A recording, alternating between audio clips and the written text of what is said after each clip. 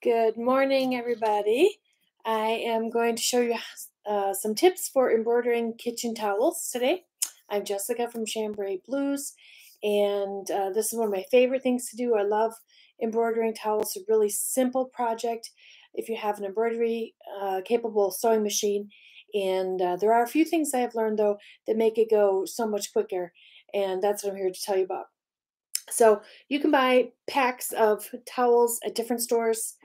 This pack, I think, had 5 towels in it, came from Aldi's. It was in the neighborhood of $5 or $6, very reasonable price. These are thin gauze type kitchen towels, so you can embroider on those. You can also embroider on thicker towels, such as this. This came from Costco. It was another pack of towels that had 4 or 5 different styles to it. Those were a little bit more expensive. They're thicker and a little more difficult to embroider, but it's not definitely doable. So anyway, I'm going to start with the thinner towels. So before you do anything, make sure you wash your towels, pre-shrink them, get any sizing out of them. Everything will work so much better if you pre-shrink. The second step is to get your embroidery design, whether it comes on your machine or off the internet, get it loaded onto a USB to put into your machine. I always print off the color sheets that come with the design. So I like to buy most of my designs from Embroidery Library or Urban Threads, and they have printable pages with all the different colors of thread that you will use for the design. And I print these off and I keep them all in a binder to organize them. They usually have a picture of the design right on there so you can keep track of it easy.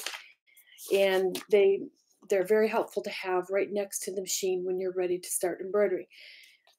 The next thing I do is I go through the colors. So this particular sheet is designed to have the color of each thread in order that you use it for the design while you're embroidering. However, at the bottom here, this is the total number of thread colors that you're going to use. A lot of them are repeated throughout the design. As you can see with the red, there's a bunch of red here, there's a bunch of red there, but it's really only 2 shades of red in the design, even though it looks like more than 2 appear. So don't get confused with that. So go through the thread colors at the bottom, go through your thread stash and pull out your thread. I like to line mine up in order that it will be used according to the top of the diagram.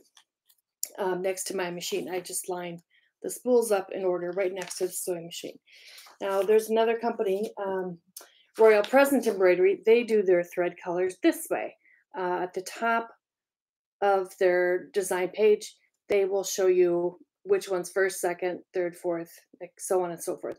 And they give you the numbers for the colors of the thread. Makes it really easy to look up depending on what thread company you're working with. There are several good ones. Be aware that for something like kitchen towels, you want a thread that is color fast, that will hold up to a lot of washing, and you're going to need a polyester thread for that. Do not use a rayon thread.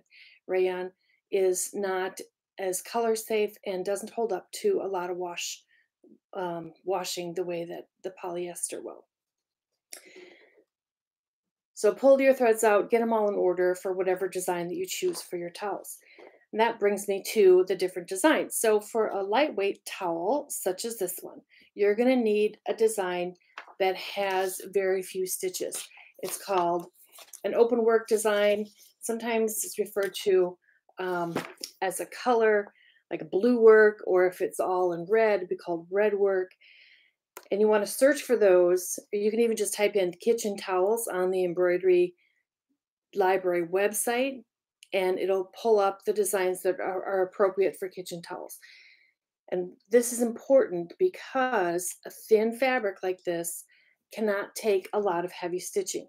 So if you see the difference between these two designs, this one is very minimal, and this one is very thick, has a lot of stitching here. The stitch requirements are different. This is 5,393 stitches, which is great for a lightweight towel. This one is over 11,000 stitches, which works for a heavier terry cloth towel, but not for the thin ones. I have one towel design here that I used that was even heavier. I didn't really think much about it. It was my first attempt at doing kitchen towels. This one was, I think, in the neighborhood of 25 or 30,000 stitches. And although I like the design, it's just super heavy, even for a terry cloth towel.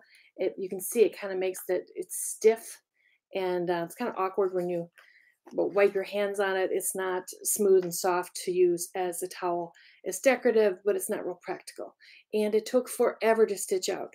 So you can expect a stitch count of 30,000 stitches to take you probably a couple of hours, maybe even 3 hours to stitch out. A long time, because there's a lot of thread changes involved. It might look simple, but there's probably 15 or 20 different thread changes, and that takes a lot of time.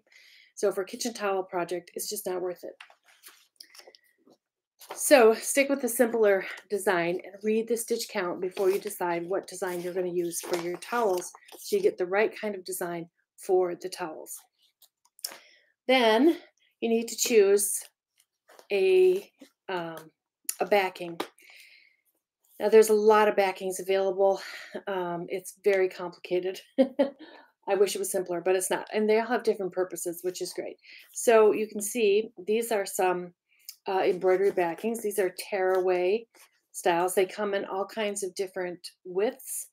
For towels, you can buy a smaller one or a larger one. It doesn't really matter.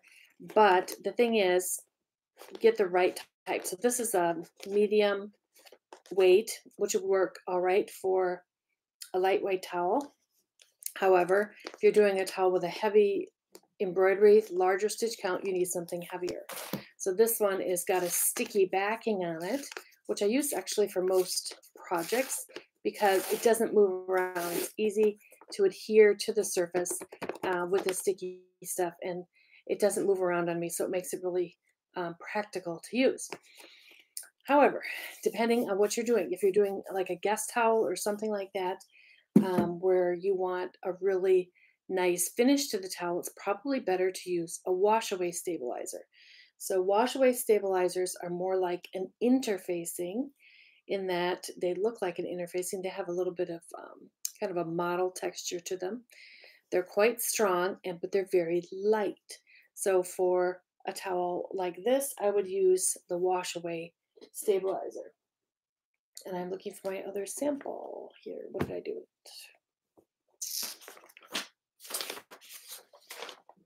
All right, so for my first attempts at towels, I used the tearaway stabilizer, which was this one, a little bit heavier, because it was a heavier embroidery.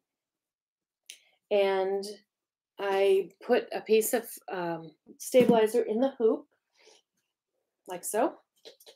And then you float the towel on top.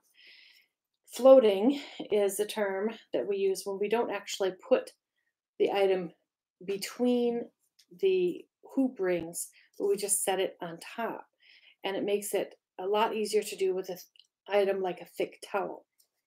So what you're going to do is you're going to put your stabilizer, whatever kind you choose to use, into the hoop, and you're going to put the towel on top. Now, some people like to use a spray basting to hold the towel in place before they put it underneath the machine. That works too. It does tend to gum up your needles, though. That's the only bad part about it. So if you can get away without it, I recommend not using it. I like to put my towel on top of my hoop and then use the fix function, which will baste all the way around the inside of the hoop and hold it in place while it's being stitched out. It works much better. So then you can put this underneath your machine and stitch it out. I've decided not to actually stitch out a towel while I'm talking to you because the machine is very noisy and it's quite, like I said, rather time-consuming process. So another thing you can do, if your towel has a lot of heavy pile on the top, is to put the wash-away stabilizer on top also. And I highly recommend that. This is probably, after I've done it a few times, this is My favorite way to do towels is to use the wash away behind the towel in the hoop, lay the towel on top of the hoop, float it in the hoop, and then put the wash away stabilizer on top and have the machine base it all together for you.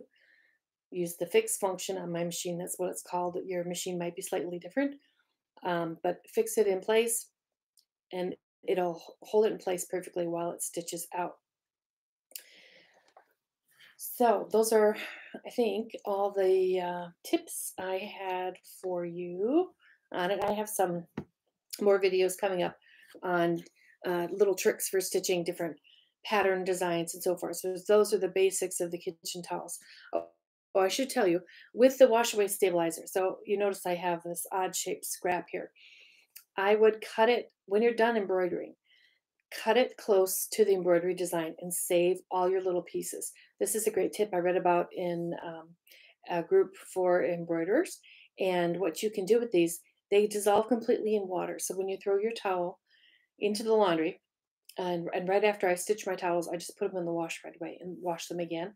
And all traces of the stabilizer will disappear if it's a wash away stabilizer. But if you save your scraps, and I have a kind of a wad of them here ready to go, but you can get them damp, wet, and lay them out on a flat surface and let it dry, and it will refuse together so that you have another piece of wash away stabilizer that you can use. It's really cool. I haven't tried it yet, but I have heard that you can reuse even the smallest scraps, and it is quite pricey. So that's a great way to save a little bit of money. So be really conservative with your stabilizer. I also find that when I'm using different size hoops, sometimes the small scraps I can put 2 or 3 of them in place and baste around the inside of the hoop, and it works just fine to use the scraps the way they are. So be conservative with those because you don't want to have to be running to the store in the middle of the night to buy more stabilizer. So I think that's it for today.